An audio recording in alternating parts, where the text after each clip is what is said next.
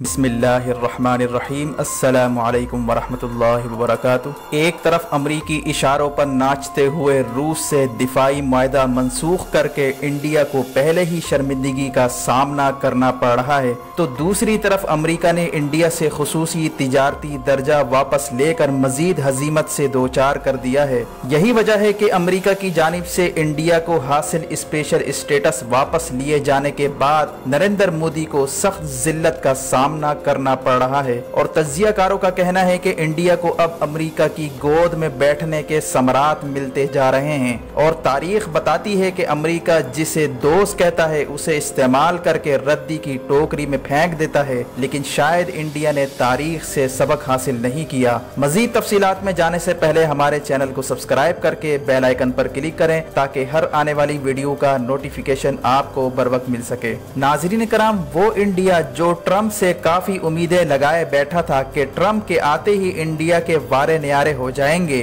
और खास तौर पर इंडिया की हिंदुत्व वाली जमात बीजेपी की सोच भी यही थी कि जिस तरह इंडिया में एंटी मुस्लिम हुकूमत आई है, इसी तरह की हुकूमत अमेरिका में ट्रम्प की सूरत में आ चुकी है और इन दोनों का नजरिया कम से कम मुसलमानों के खिलाफ एक है। और इस तरह ये दोनों ममालिक अपनी अपनी मफाद परस्ती को दोस्ती का नाम देने लगे थे। यहाँ तक कि इंडिया में हिंदुओं ने ट्रम्प की मूर्ति बनाकर इसकी पूजा शुरू कर दी थी, और फिर वक्त ने दुनिया को दिखाया कि किस तरह ट्रम्प ने नरेंद्र मोदी का दुनिया के सामने मजाक उड़ाया। कभी वो मोदी की मिमिक्री करता हुआ नजर आता तो कभी इंडिया की इस बात का मजाक उड़ाता कि उन्होंने अफगानिस्तान में चंद रुपए खर्च करके एक लाइब्रेरी क्या बना ली कि हर वक्त मोदी उसी लाइब्रेरी का चर्चा करता फिरता है। दूसरी तरफ हाल ये है कि अमेरिका ने अफगानिस्तान में $1 ट्रिलियन खर्च कर दिए, लेकिन फिर भी अमेरिका उसका चर्चा नहीं करता। इन सब बातों को नरेंद्र मोदी के शैतानी वजूद ने इसीलिए बर्दाश्त किया कि कम से कम एंटी मुस्लिम या एंटी पाकिस्तान होने का फायदा कभी ना कभी तो जरूर मिलेगा।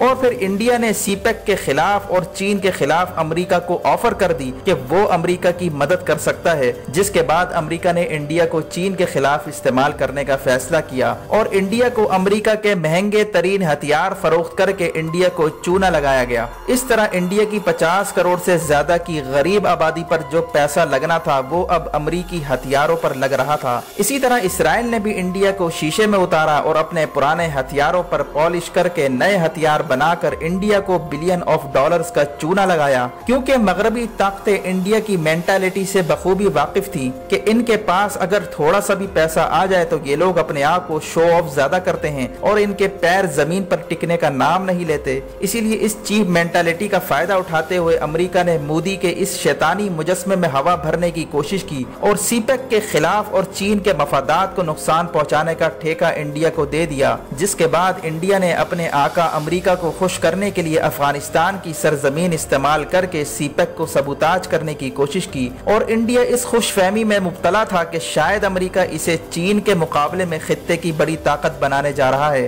हालांकि ये बात तो अमेरिका को भी मालूम थी कि इंडिया कभी भी चीन का मुकाबला नहीं कर सकता, खास तौर पर दिफाई मैदान में। बल्कि इंडिया की हैसियत तो अमेरिका के नजदीक ऐसी है जैसे ताइवान, फिलिपाइन और वियतनाम की है, जिनको अमेरिका साउथ चाइना में चीन का घेराव करने के लिए इस्तेमाल कर रहा है। अमेरिका का जो उसूल पहले था वो आज भी है, लड़ाओ और हुकूमत करो। और इसी मकसद के तहत पहले इंडिया को चीन के खिलाफ इस्तेमाल करके तनहा किया गया, और फिर अमेरिका ने इंडिया पर दबाव डालकर रूस के साथ मिसाइल डिफेंस सिस्टम का मुआहदा कैंसिल करवा कर इंडिया को मजीद तन्हाई का शिकार किया। और हाल ही में अमेरिका ने इंडिया को ईरान से तेल इंपोर्ट करने और चाबहार बंदरगाह पर काम करने से रोक दिया, जिसके बाद इंडिया और ईरान के ताल्लुकात भी खटाई में पड़ चुके हैं। और अब अमेरिका ने इंडिया को हासिल खुसूसी तिजारती पार्टनर का दर्जा भी वापस ले लिया। ये इंडिया के लिए निशान इबरत नहीं तो और क्या है। इंडिया को हासिल ये स्पेशल स्टेटस अमेरिका ने उस वक्त वापस लिया जब नरेंद्र मोदी दूसरी बार मुंतखब होकर आया। यही वजह है कि तज्जिया निगार इसे ट्रम्प की जानिब से मोदी को इलेक्शन का तोहफा करार दे रहे हैं। अमेरिकी सदर डोनाल्ड ट्रम्प ने ऐलान कर दिया है कि अमेरिका इंडिया के साथ तरजीही तिजारती मुआहदा 5 जून को खत्म कर देगा। ट्रम्प ने मजीद कहा कि इंडिया अमेरिकी मसनूआत को अपनी मंडियों तक रसाई देने में नाकाम रहा है, इसीलिए अब ये स्पेशल स्टेटस वापस लिया जा रहा है। याद रहे कि इंडिया अमेरिका के GSP प्रोग्राम से सहूलत उठाने वाला सबसे बड़ा मुल्क है, जिसके तहत वो अपनी मसनूआत अमेरिका को बगैर टैक्स अदा किए एक्सपोर्ट कर सकता था।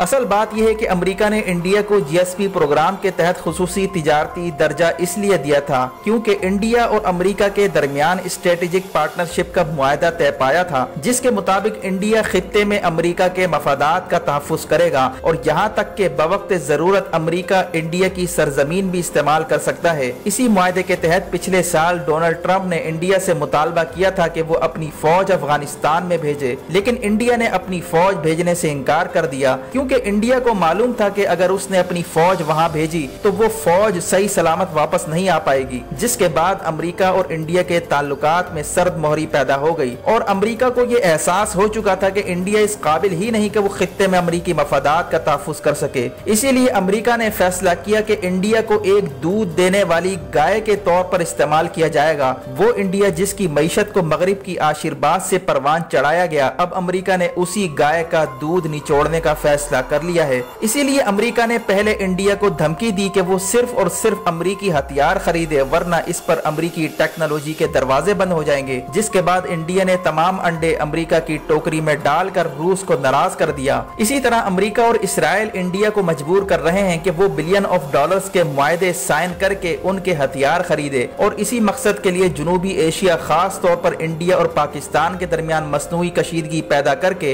इंडिया को पैगाम दिया गया कि उसकी बका और सलामती के लिए जरूरी है कि वो अमेरिकी थर्ड मिसाइल सिस्टम खरीदे और जदीद अमेरिकी जहाज और हथियार खरीदे, चाहे इंडिया को अपनी गरीब आवाम का पेट ही क्यों ना काटना पड़ जाए। यही वजह है कि मारूफ इंडियन जर्नलिस्ट रुचिरा गुप्ता ने ये इंकिशाफ किया कि नरेंद्र मोदी के पिछले 5 साल दौर में सबसे ज्यादा गुर्बत में इजाफा हुआ है और तरक्याती काम ना होने के बराबर हुए और पहली दफा इंडिया का जीडीपी मोदी के दौर में कम हुआ। यही वजह है कि नरेंद्र मोदी को एहसास था कि अगर उसने परफॉर्मेंस की बुनियाद पर इलेक्शन लड़ा तो वो जरूर हारेगा। इसीलिए उसने पहले पाकिस्तान के साथ जंग का ढंडोरा पीट कर अवाम के जज्बात उभारे और नफरत की आग में पूरे मुल्क को झोंक कर अपने आप को चौकीदार कहलवाया और अपनी अवाम को पैगाम दिया कि अगर उसे वोट ना दिया गया तो पाकिस्तान एक एक हिंदुस्तानी को नहीं छोड़ेगा। और फिर वैसे ही हुआ जैसे तवक्को की जा रही थी। तमाम सरकारी इदारों को इस बात का पाबंद बनाया गया कि मोदी का नैरेटिव हिंदुस्तान में बिकना चाहिए। कांग्रेस का नैरेटिव बिल्कुल ना तो मीडिया पर नजर आया और ना कहीं और इस तरह इंडियन अवाम को खौफ में मुब्तला करके 50% इलेक्शन खरीदा गया और फिर इलेक्शन कमीशन और मीडिया को खरीद कर रही सही कसर भी उतर गई, जिसके नतीजे में मोदी दोबारा मुंतखब हो गया। हिंदुस्तानी अवाम के हाईजैक होने के बाद इंडिया की हैसियत एक ऐसी गाय की मानिंद हो गई जो बगैर किसी रखवाले या मालिक के आवारा फिरती रहती है।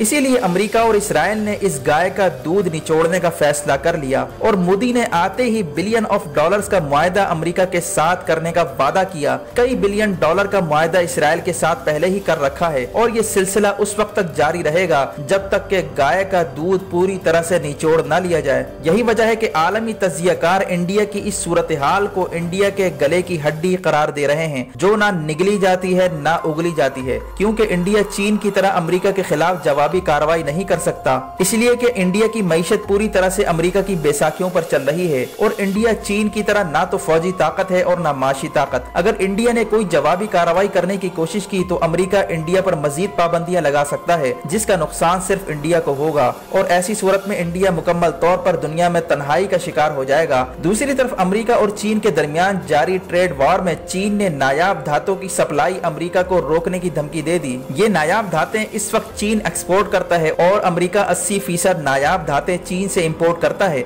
ये नायाब धातें इलेक्ट्रॉनिक डिवाइसेस, ड्रोन तैयारे, फाइटर तैयारे और दीगर दिफाई साजो सामान में इस्तेमाल किया जाता है। अगर चीन अमेरिका को नायाब धातों की फरोख्त रोक देता है तो अमेरिका की डिफेंस इंडस्ट्री का पट्टा बैठ जाएगा। यही वजह है कि डोनाल्ड ट्रंप को जैसे ही इतला मिली कि चीन नायाब धातों की सप्लाई बंद करने की मंसूबाबंदी कर रहा है तो डोनाल्ड ट्रंप ने चीन के आगे घुटने टेकते हुए कहा कि चीनी मसनूआत पर लगने वाली पाबंदियों से मुतालिक अमेरिका और चीन के दरमियान जल्द मुज़ाकरात होंगे। यानी चीन के पास अमेरिका को जवाब देने की अहलियत है, जबकि इंडिया के पास अमेरिका को जवाब देने की अहलियत नहीं है। इसीलिए अमेरिका चाहता है कि सीपेक के खिलाफ इंडिया एक मोहरे का किरदार अदा करे। इससे ज्यादा इंडिया की अमेरिका के नजदीक हैसियत नहीं है और अमेरिका ने जो इंडिया को खुसूसी तिजारती दर्जा वापस लेकर जो झटका दिया है उससे इंडिया की आंखें खुल जानी चाहिए। अमेरिका सिर्फ खित्ते में अपने मफादात देखता है और इंडिया को एक टिश्यू पेपर की तरह इस्तेमाल कर रहा है। अब ये इंडिया के ऊपर है कि वो एक दूध देने वाली गाय का किरदार अदा करते हुए अमेरिका का मोहरा बनने को तरजीह देता है या नहीं, ये तो वक्त ही बताएगा। लेकिन मौजूदा सूरत हाल में इंडिया मजीद तन्हाई की तरफ जाता दिखाई दिखाई दे रहा है। वीडियो देखने का शुक्रिया। अपना और गिरदोनवाह के लोगों का ख्याल रखें। फी अमानिल्लाह।